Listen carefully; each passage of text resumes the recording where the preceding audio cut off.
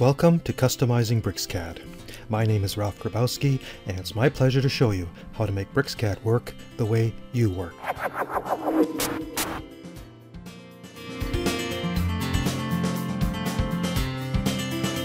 Keystroke shortcuts are a great way to execute commands in BricsCAD really quickly.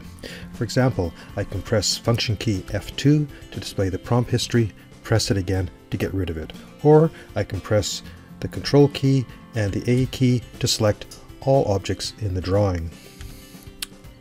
Now, I can't show you which keys I'm pressing in this video, unfortunately, but I can show you the effects of what happens. So I'll show the function key names on the screen as I press them.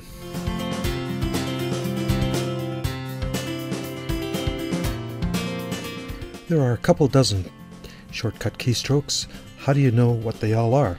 Well, the easy way to do it is to press the F1 key for help. Now there's a shortcut keystroke right there. Then once you're in help, click User Guide, User Interface, Keyboard Shortcuts, and there's the entire list. As you scroll through them, you can see there's function keys, control keys, and shift keys, and some cursor keys that control different parts of BricsCAD. Now I recommend you go over here to the print button, print out a copy, and highlight the shortcuts you think you're most likely to use the most.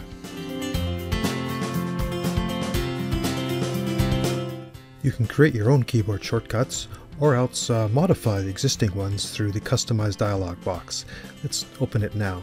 Go to Tools, choose Customize, and then the Keyboard tab. Here's the list of all the shortcuts, with the notable exception of the function keys, and I'll get to those later. Now, you can see if you click on a particular shortcut, you can see that the function of Ctrl+2 is to open the Explorer, Ctrl+B is to toggle the snap, Ctrl+C is to copy entities to the clipboard, and so on. Let's create a new one. So we're going to go right-click BricsCAD, append shortcut, and then choose the command. I want to assign Ctrl+3 to the working sets command. So we've selected working sets. Okay, down here is the new one. We still have to assign the keystroke. Click here, press Ctrl+3, and you're done. That's how simple it is. Click OK to check it, and now I'll press Ctrl+3, and there's the working sets dialog box.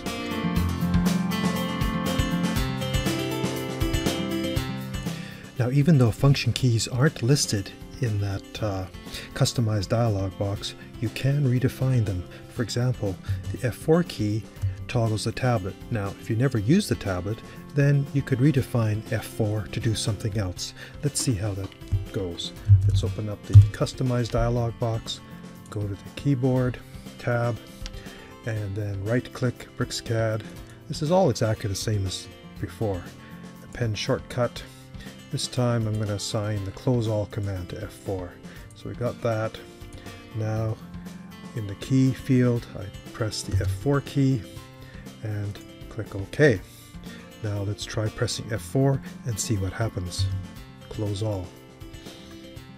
I trust you enjoyed learning how to make BricsCAD work the way you work. For more on customizing BricsCAD, check out the ebook.